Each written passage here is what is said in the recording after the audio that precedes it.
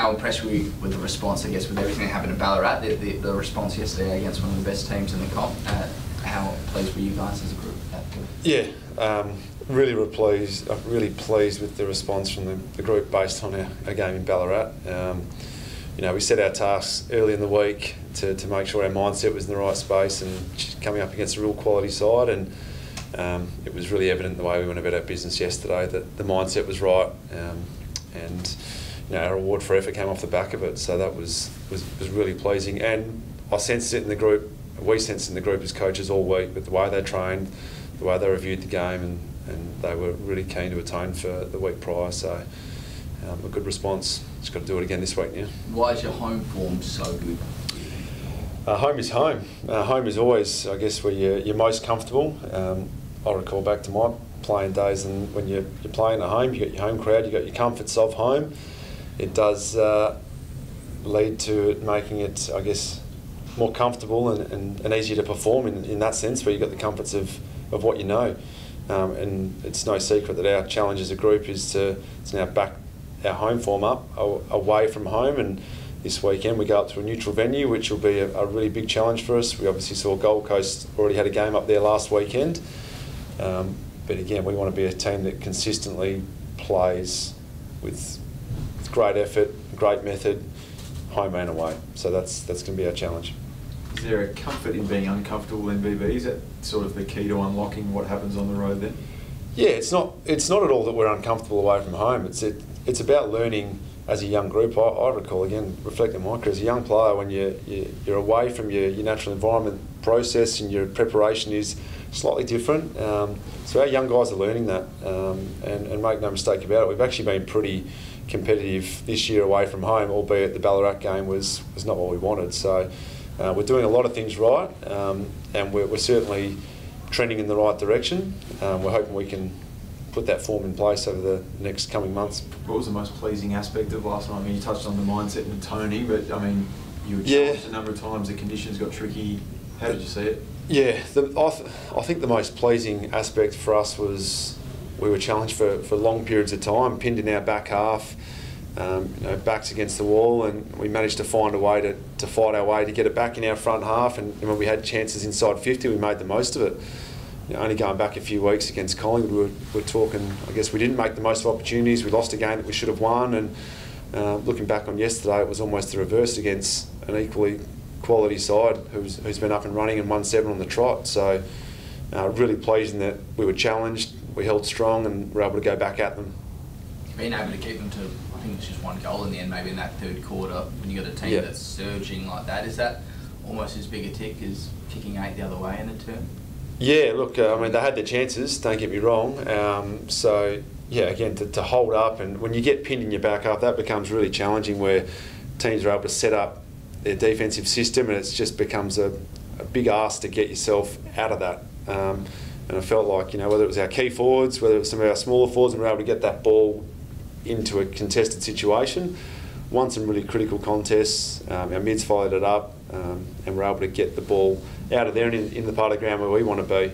And to our forwards' credit, they're able to be really efficient inside forward 50 and hit the score. You did that with, I guess, one of your more experienced defenders in Berlo Smith. And what does it say about, I guess, the maturity that some of the younger players are showing to be able to hang tough in that kind of period? Yeah, look, it's massive for young guys to learn how to hang tough in those sorts of moments. So, I mean, Josh Worrell comes in for his first game in a long time for us, and he slots straight in and shows us that why he's been playing SNFL footy at such a high level, and he's able to come in and execute his role. Max Michelini, we've sung his praises a number of times this year, and he had his work cut out yesterday. I mean, Charlie's a very slippery unit, but Max, we were really happy with the way he went about his business and made Charlie earn every bit of what he got yesterday. So, look, our guys, it's one soldier out, and we lost Hingy as well. So Hingy and Brodie Smith out, who have been solid members for us this year, and the boys held up better than okay. The club's now extended Josh Worrell's contract. Yeah. How important is he and other defenders like Max Michelini for the future of the club? Yeah, look, Josh is a great story. When I first came back to the club a few years ago, Josh was really raw. You could see the talent that he had, and had a lot of work to do on his game. And he, to his credit, put his head down, bum up, and got to work. And I think now we're seeing a huge deal of consistency in his game. We've seen growth in him as a person and physically, how he goes about his footy now. And great reward for effort for Joshy. I know when it was announced to the playing group, they were super excited about him being rewarded for the hard work that they've seen him put in. And it was great to see him back in the side on the weekend. So, yeah, for all our young guys, it's pleasing to see them develop and get reward for effort. I think Roo said on the coverage something like his standards when he first came to the club weren't sort of up to scratch. What does that look like, and then what do players have to do to sort of get to the standard?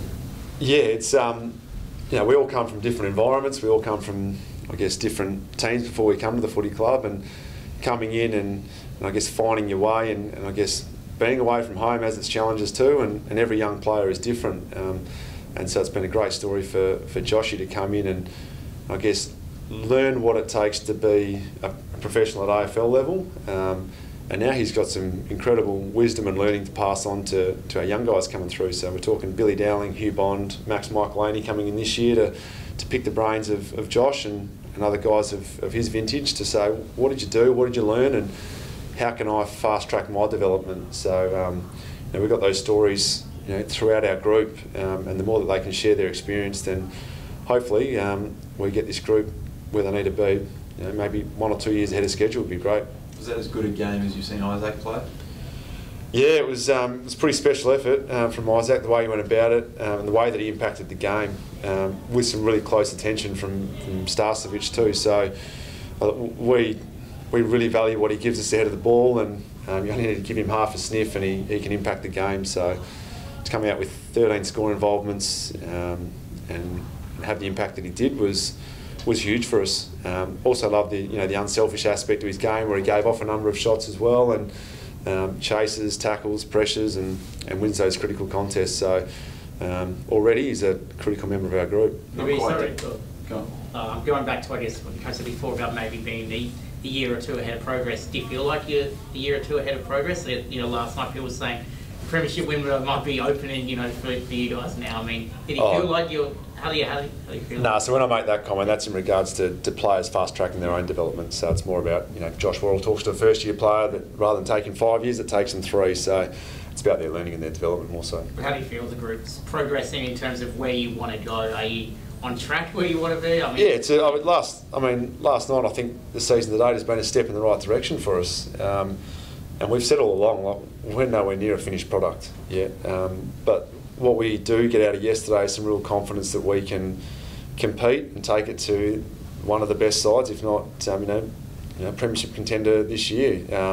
And we said the same against Collingwood only a few weeks ago. We weren't able to get the job done. And we've got some other big tests coming up, in the back end of the year. So we haven't set our sights any further than what's going to be a huge challenge for us this week. Gold Coast have been in some great form.